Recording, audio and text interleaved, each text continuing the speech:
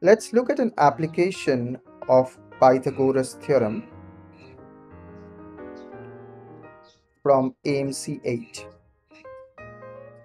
AMC is the American Mathematics Competition. Before we begin, I should tell you about the free toolbox that we have created for the students. You can access it using the link in the description. Let's come back to the problem. The problem says that we have a semicircle like this with diameter FE. So that's the first point to remember, diameter FE. So FE is not just any chord, it's the diameter of the circle. If you complete the circle, we draw a rectangle like this, which is A, B, C, and D. Now it's given that AD is 16. AD is 16. FD is 9. AE is 9. So this is 9 and this is 9. All of this is given data.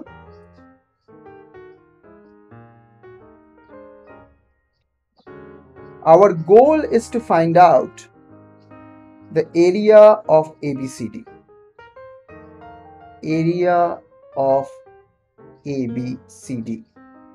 So since we know AD, that is 16, since we know the length of AD, all we need to know is the length of CD. Because the area of a rectangle is the length times the width. So area, we know area formula, it's length times width. We already know that the length is 16. So all we need to find out is the length of CD. This one. So what is CD? If we can find that out, we can find the length of the area of the rectangle. So let me quickly remind you about Pythagoras Theorem. If you have forgotten it, then this is a good refresher of the Pythagoras Theorem. It says something about right triangles. So if ABC is a right triangle, then AB square plus BC square is equals to AC square. Right triangle means this angle ABC is 90 degrees. There are different ways to prove this result. I have a question for the so-called adult students who are watching this, because this is meant for kids. But if you're still watching this, here is a question for you.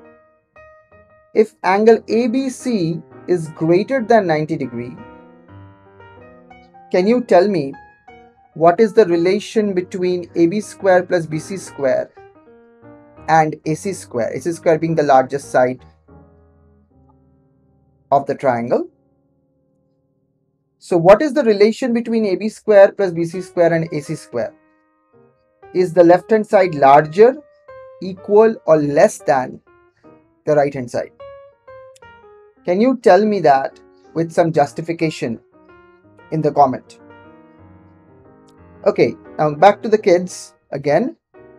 So AB square plus BC square equal to AC square. We know this from the Pythagoras theorem and we will be applying it.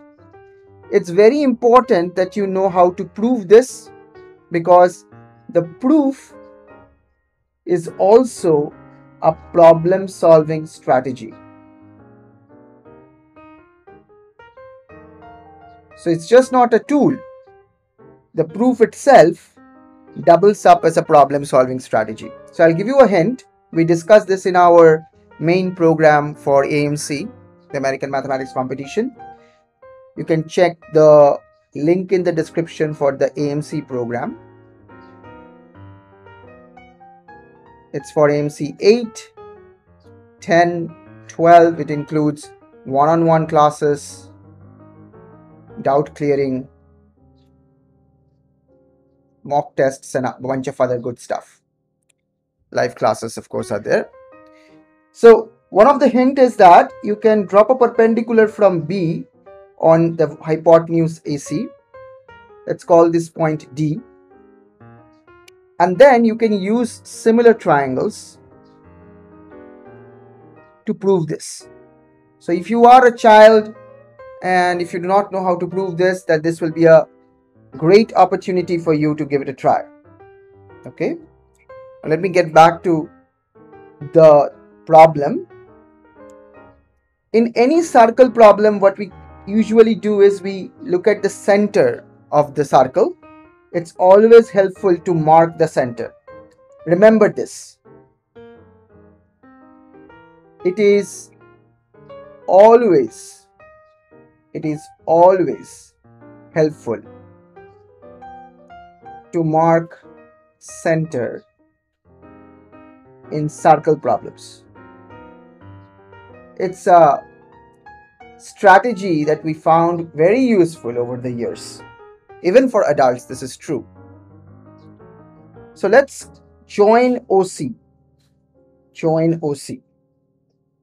Now see, O is the center of the diameter. This is 9 and this is 9.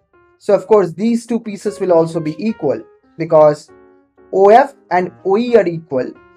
FD is 9, A is 9. So OD and OA must be equal as well. So that means OA and OD are each 8. This is also 8.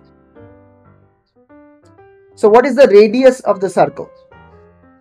The radius is 8 plus 9. 8 plus 9, that is 17. So OF, this radius is 17. O is the center, F is a point on the circumference. So OF is the radius. You add 9 and 8, you get the value of it. Notice that OC is also a radius, right? O is the center, C is a point on the circumference. Clearly, OC is a radius. So OC is also 17.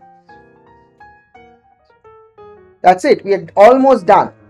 We can now apply Pythagoras theorem in this shaded triangle. We know OC is 17.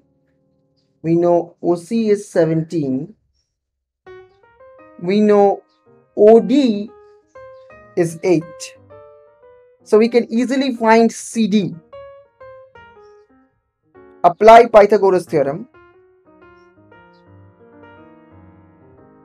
and find CD.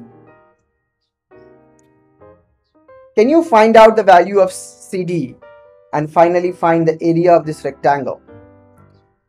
Put that in the comment. What is the area? It's just one line of application of Pythagoras theorem. Don't forget to check the free toolbox that we have. The link is again in the description. Thank you for watching, and we will get back with more beautiful mathematics very soon.